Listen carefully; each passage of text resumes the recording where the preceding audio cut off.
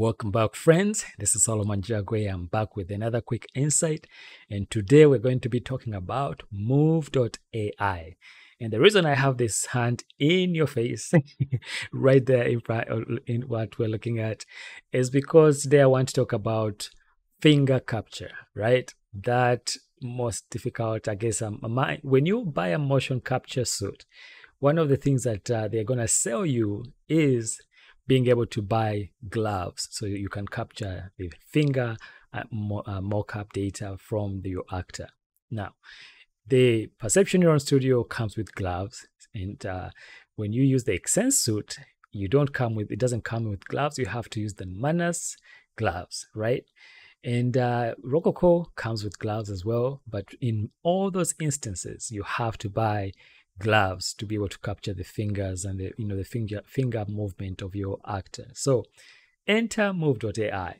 And the one thing that is really difficult when you're dealing with motion capture systems that use video, that you either use artificial intelligence to gather data from video, is they are not able to capture fingers very well. And very, very few, if any, can do it as well as Move.ai. So let me rewind this clip right here on the sequencer to the beginning, and let's go ahead and play so you can see what's happening.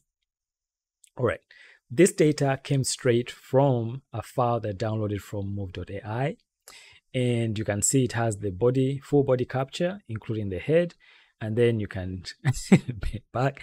But look at that.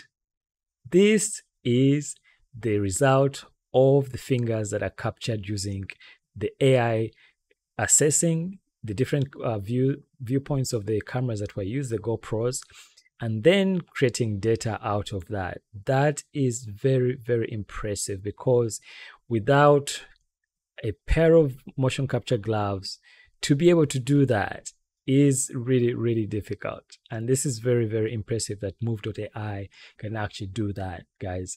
It's very, very impressive. So the guys at Move.ai, my hat's off to you that you can capture. And before, I think in the past, you've seen videos of Move.ai from a distance, but I wanted to bring to you the data straight right here in your face. So there's no doubt whatsoever that what the hands look like. And I want to slow it down so you can actually see how well that is captured.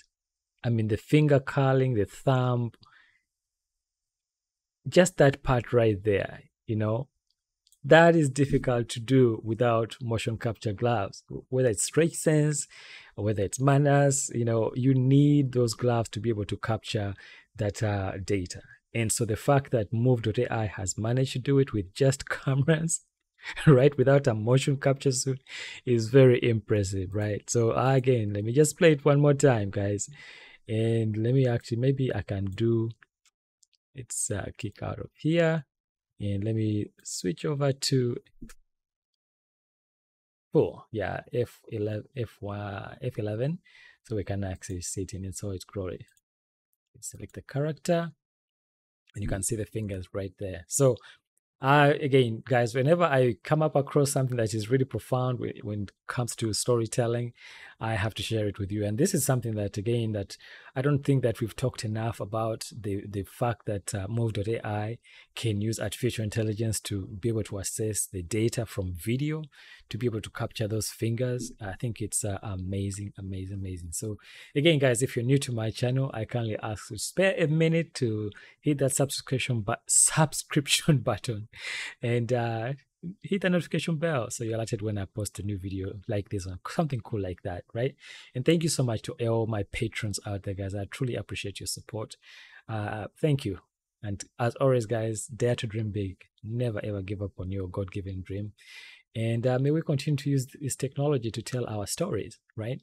It's amazing, amazing.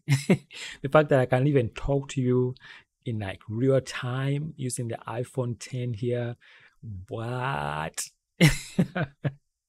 And then we're able to use data from Move.ai on. So this challenge has always been for me is that how can I use Move.ai data for short films? And I was always leery because I was thinking, okay, maybe the hands are not going to be really good. But from what I see, these results are telling me that the data is getting better and better and better. And we can go down here because I'm never shy of showing you what the data is doing. So one of the challenges again is down here, but the system is getting better as more people get to use it. And right now, I think there's a select group of people, especially beta testers.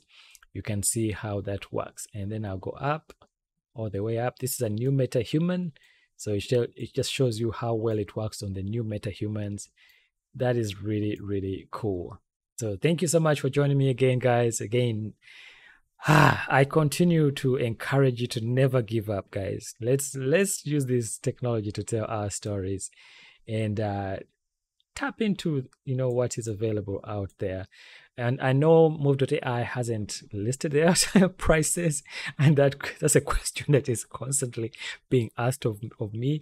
But again, for me, I'm still in the beta testing period. So what I am gathering is that the prices are not yet been set, and there are still a number of moving things in the back end that they're working on. One of which, of course, is improving the technology. So, for example, you get better finger capture like that. This has been getting better and better because certainly when I first started out, the data wasn't this as good as it is now. So the AI is getting better from assessing data from different videos. So again, thank you so much for joining me. Come back another time for another cool video. What an amazing time. What a time to be alive, right? Peace out and much love to you all. I'm continuing to pray for all my friends out there who are going through wars and this pandemic as well. So please stay safe. Much love to all of you. Bye for now.